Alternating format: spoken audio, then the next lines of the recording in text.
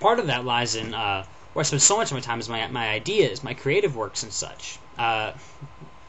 Because I don't have a collaborator on that. And maybe I've just been too picky on this.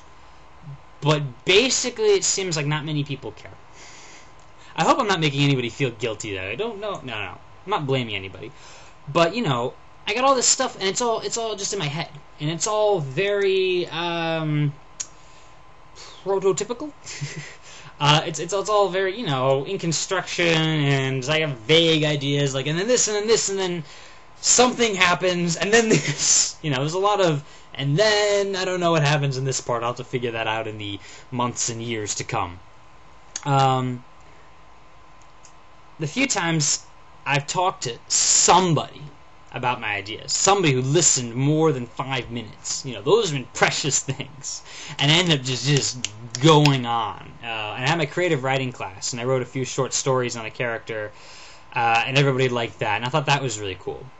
And, you know, maybe I'm presuming that nobody wants to listen to what I have to say yet when my ideas are not yet done, because maybe there are a few people who would be interested, you know. I don't know. I haven't really had anyone where, like, I tell them some ideas and they're interested, and then, like, a week later they come back and say, hey, tell me about those ideas you have.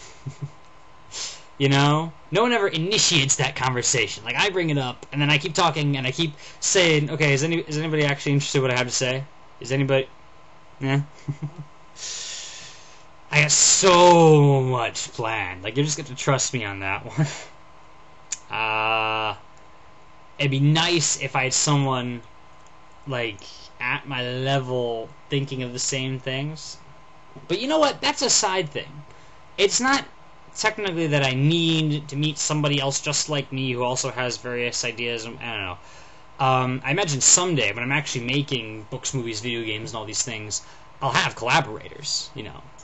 Hopefully people who can be both creatively with me and also my friend, you know. I think that's the best way to have a working relationship, is to actually be friends with the person. But it's not anything that, like, I need to wait for something to fall out of the sky and fix my problems, in that sense, you know what I mean?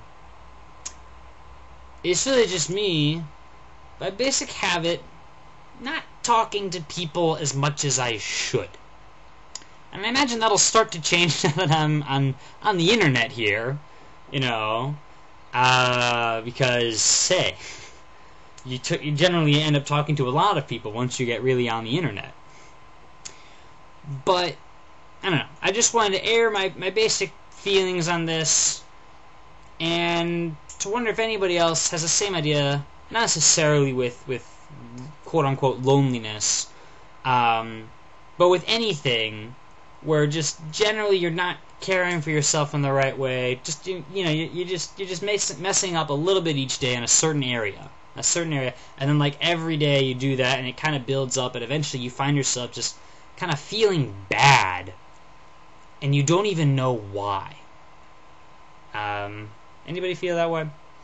Sometimes, because if you do, it might be what I call spiritual malnutrition.